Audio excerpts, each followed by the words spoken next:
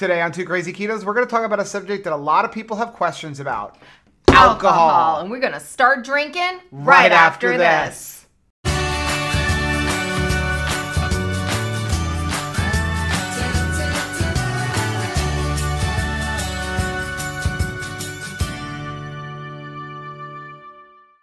Hey, what's up, family? I'm Rachel. And I'm Joe. And we are Two Crazy Ketos. If you're new to our channel, welcome. Here on Two Crazy Ketos, we do different things like product reviews, we do recipe videos, we talk about various keto topics, and then every Monday, we sit down on the couch for Keto on the Couch. We just kind of talk about what's going on in our lives for the week. You can find us on different social media platforms like Facebook, Instagram, and Twitter. And we also have a website, which is twocrazyketos.com, and that's where you're going to find all of our different recipes. Now, we do upload at least 5 new videos every single week, so make sure you subscribe to our channel. And don't forget to hit the little bell icon, and that way, every single time we upload a new video, you'll be alerted to it. Yeah. So today we're going to talk about a subject that a lot of people have questions about. Drinking. And before we get started, I want everybody to note that this is a Nush shirt with an N. This isn't an L because I'm not a lush. And when I say we're drinking, I'm drinking a bubbly. And I'm drinking grape Zevia. Because the fact of the matter is, we don't drink that often. No, we really don't drink very often at all. And after you watch this video, you may not want to drink that often either. Yeah. So we're going to talk about alcohol. We're going to talk about, can you drink on keto? What happens when you do drink on keto? And if you are going to drink, what can you drink? Because when people ask, you know, they want a simple answer. Can I drink? Yes and no. Yeah, there's a lot more factors, I think, when you're drinking on keto. Yeah. Now, I think where we're going to start this out is if you are going to drink on keto, let's talk about what you can drink. We'll start off there. And before you decide to even take a drink, we ask that you drink responsibly. Yes, please don't drink and drive. No way. That's something that's very, like that subject is very important to us. Yeah. So, let's talk about what you can drink. So if you are going to drink, the one thing you have to remember is a lot of the alcohols that you drank probably pre-keto are probably a no-no on keto. Yeah. Because they have a lot of carbs in them. And the first one that comes to mind is beer. Yeah. Beer pretty much is a no-no on keto. And here's why. The bottom line is it's made from barley. Yeah. So, I mean, you're talking carb central. You're basically drinking bread in a can. Yeah. So sorry if that was something that, like, you really enjoyed drinking. I don't think it's really going to, you know, total carb or net carb, I don't think it's really going to fit your budget. Now, there are a few low-carb beers out there. I don't know how good they are because I never really was a beer drinker to begin with. You're German. Is that even legal? I don't know. My dad liked beer once in a while, like when he was having sausages or something like that. But, you know, the low-carb ones, again, I don't know how good they are, but I do know that the average beer is going to be like 5 carbs in a can. Yeah. And let's face it, how many cans of beer are you going to drink if you're drinking beer to begin with? Right, exactly. The next thing we're going to talk about is wine, because there are some wines that you can drink on keto. Yeah, so there are some wines that you can drink and there's some wines that you can't drink. And unfortunately, the wines that we used to enjoy occasionally pre-keto are the ones that we can't drink, the sweet ones. Yeah, because basically I'm like Fozzie Bear in the Great Muppet Caper. I want to drink something that tastes like, you know, sugared ginger ale. Yeah, we enjoyed things like the Moscatos, the White Zinfandels, the different types of rosés, all the different sweet wines, but unfortunately, those are higher in sugar and they're pretty much a no-no when it comes to keto. And that's not really surprising. Those are the sweet ones. Right. So what kind of wines can you drink? You can drink the dry ones, the dry whites, you can drink the dry reds, and you can also drink champagne.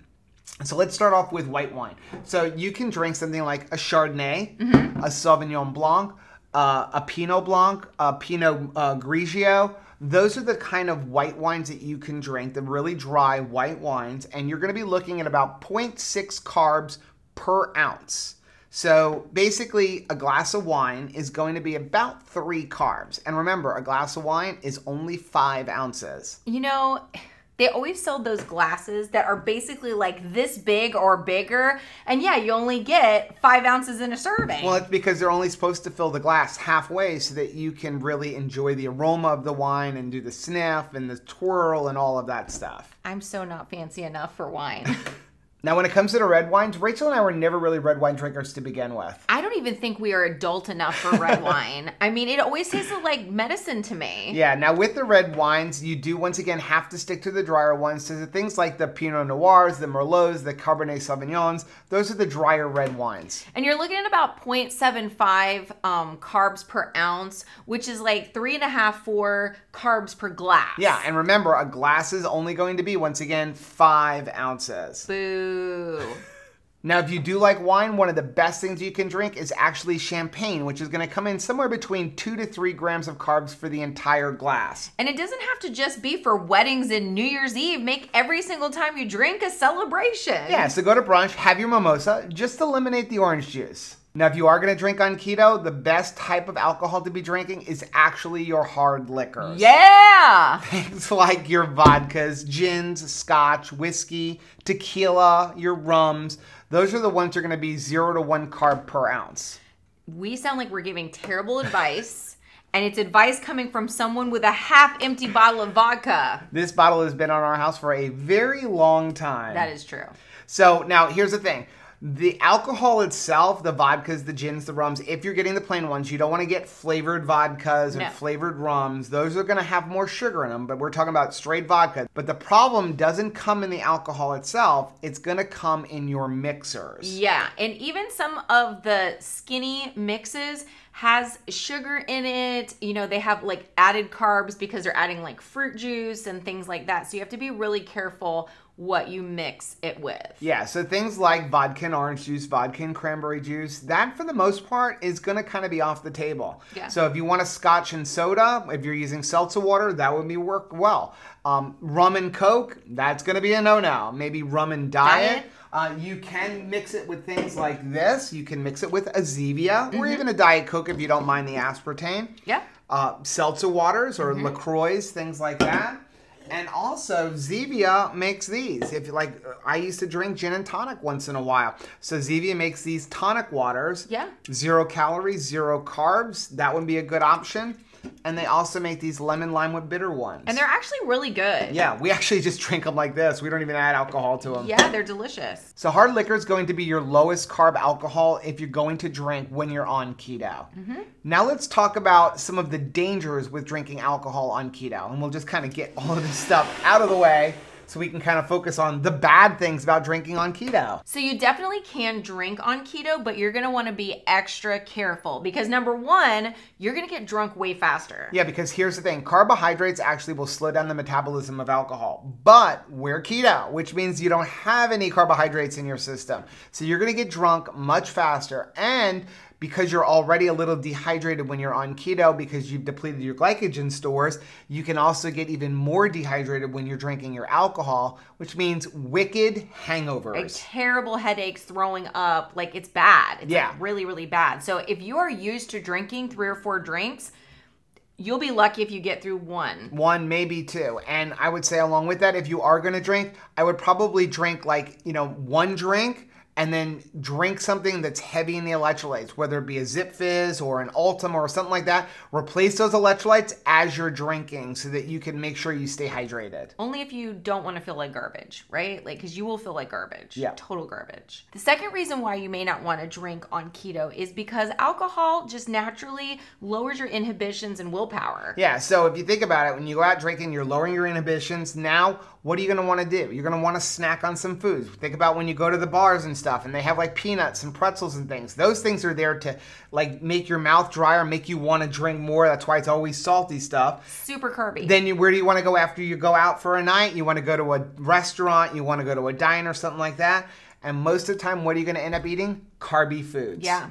Plus, you're going to end up wanting to drink even more, which now you're going back to the first reason where you're going to get drunk faster, you're going to get hangovers and things like that. So you have to be really careful with that. So finally, the biggest reason why you may not want to drink when you're on keto is, the bottom line is this: drinking alcohol will at least temporarily knock you out of ketosis.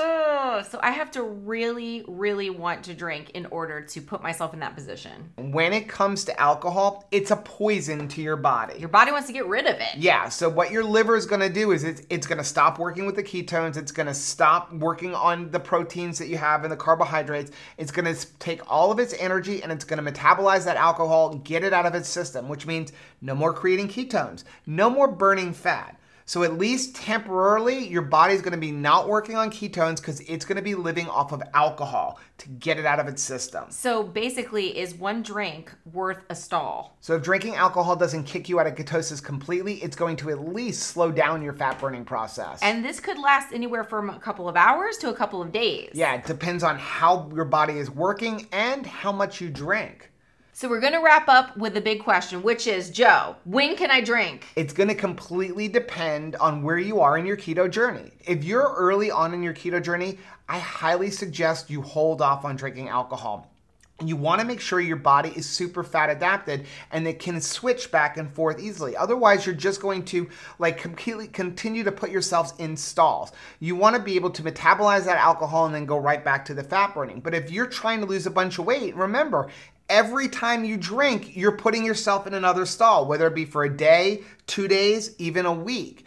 The other thing is, if you're dealing with issues like fatty liver disease and stuff like that, the alcohol is not going to help you reverse that, and you want to be able to reverse that before you get into drinking the alcohol. Because the bottom line is, even more important than the opportunity to drink a drink is to experience good health all the time. Yeah, and if you are going to drink, I would highly suggest only doing it occasionally. Like, I wouldn't say drink every day or every week. I'd probably be closer to maybe once a month, once every couple months for a special occasion or something like that. Yeah. Definitely. So that is our video for today. If you guys like what you saw, do us a favor, hit that like button down below. And don't forget to subscribe to our channel and hit the little bell icon, and that way every single time we upload a new video, you'll be alerted to it. Until next time. Bye. Bye.